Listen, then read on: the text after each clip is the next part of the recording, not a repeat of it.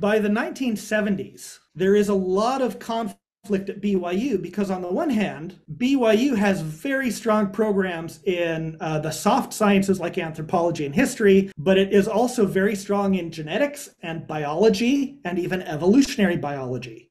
And they all have legitimate PhDs from strong schools.